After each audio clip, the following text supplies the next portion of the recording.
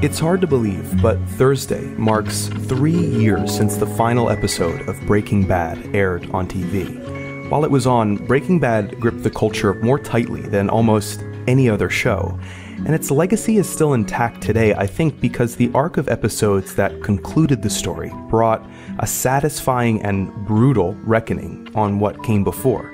I think the best episode of the series can be found in that arc, and today I want to talk about that episode, Ozymandias, the poem it references, and how the ideas in both help us understand the show as a whole.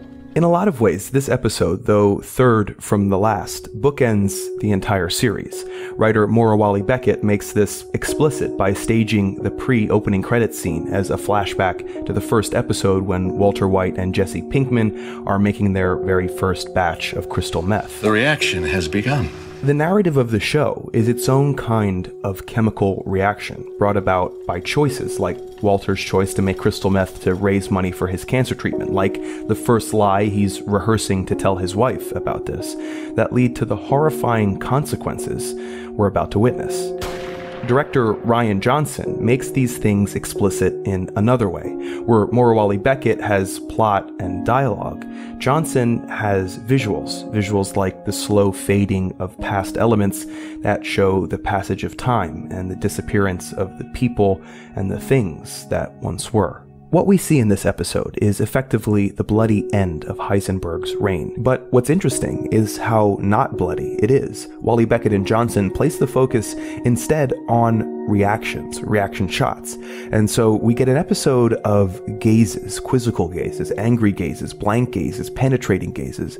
What's important isn't that Walt gets away with Holly, for example, but that Skyler sees it. The death of Hank is showed for all of 2 seconds before Rian Johnson quickly cuts away. Compare this to the 44 seconds he lingers on Walt, Skyler's, Flynn's, and Marie's reaction to that news. So in this episode, we see Walter White through the eyes of everyone else, including virtually all of the key players in the show. And as is often the case, these people see more about Walt than he can about himself. You're the smartest guy I ever met. And you're too stupid to see. He made up his mind 10 minutes ago. All these reactions, these gazes, makes Walt's own tragedy even more stark. It's his inability to see himself through the eyes of those around him. Other people's gazes are like a mirror that we use to see ourselves. As Johnson highlights twice in this episode, Walt's not ready to look into mirrors yet. When he arrives home later in the episode, he uses all his regular lines. Just listen to me! I negotiated. Everything is gonna be I fine. need both of you to trust me. We have to go right now. That's all we have to do. But his words fall flat on Skyler, and they sound absurd to us. Wally Beckett uses these words brilliantly, I think, as an extension of Walt's blindness. I mean, this is the climactic scene of the episode, and the climactic moment in this scene is not the fight between Walt and Skyler, but a reaction bracketed by 2 versions of the same line. The first time, Walt screams it. We're a family! But when he finally glimpses himself through the eyes of his family, those same words deflate entirely. This is where we can find some insight in the episode title, Ozymandias, which references a sonnet by Percy Shelley from 1818.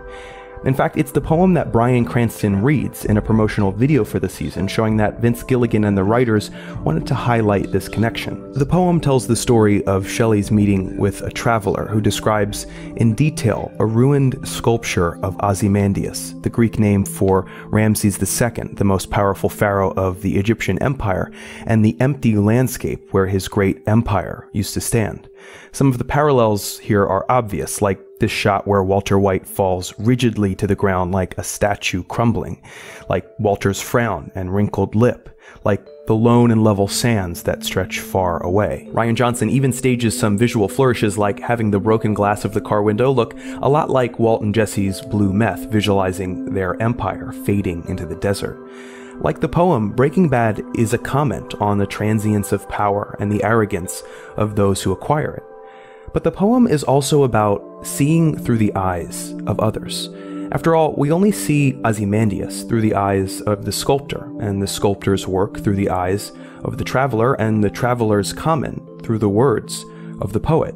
I think this is so applicable to Breaking Bad and to this episode particularly because what makes drama work, what makes it interesting, isn't climactic action scenes or the bombastic declaration of colorful characters or even big ideas. It's the succession of reactions that cascade off of every choice, the chemical and emotional reactions of people living together on Earth. These days, there is an incredible pressure for showrunners of a show like this to have an end in mind, to stick the landing with big payoffs and developments that will shock all of us. Well, Ozymandias has those things, but I give the writers and director major credit for sticking to what matters in an incredibly important episode, for letting us see Walter White, King of Kings, undoing through the many eyes of those who loved him.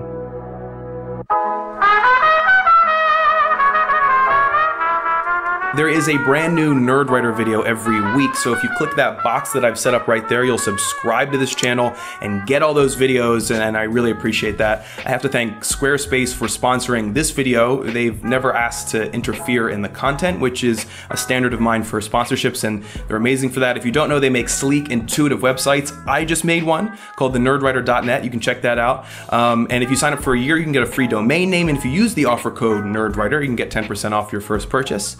Thanks guys for that, and I will see you all next Wednesday.